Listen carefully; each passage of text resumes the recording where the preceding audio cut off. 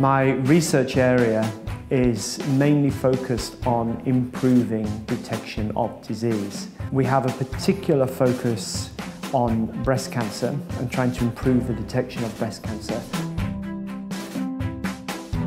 Most cancers that are missed are visible, and we know most cancers that are missed are looked at.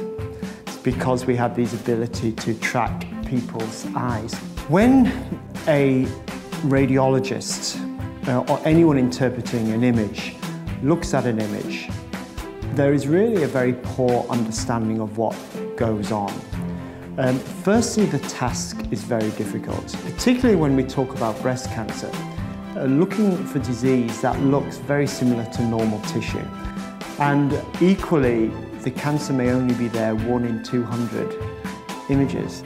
We've really got to understand the interaction of the observer with that image, but we've also got to understand that new technologies can enable us to see disease better. So it's if you like, it's a marriage between behavior of the observer and the technologies that are actually producing the image.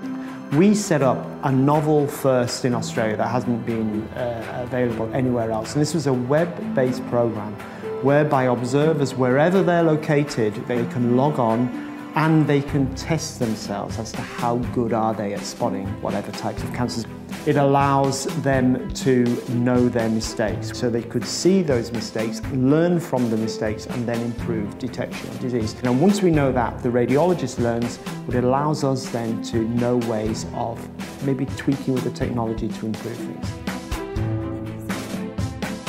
And when you realise that a lot of the missed cancers, for example, are to do with the observer interaction, through no fault of the observer, but it's to do with the observer interaction of disease, we can then create strategies that improve things. Now, this has been embraced by the radiologic community in Australia. 95% of radiologists who look at breast images within Australia have logged onto the system to see what sort of mistakes they're making, how often, and then trying to improve on those mistakes. 30% of cancers are generally missed, breast cancers are missed. And in screening in Australia, it's probably quite a bit lower than that, around maybe 15 to 18%, because we have 2 readers looking at the images. However, there is a new technology called digital breast tomosynthesis, and we've recently got a major grant from the National Breast Cancer Foundation to support our research in trying to explore whether this novel technology can enhance detection of disease. It has been proven elsewhere, particularly in westernised populations, that this works.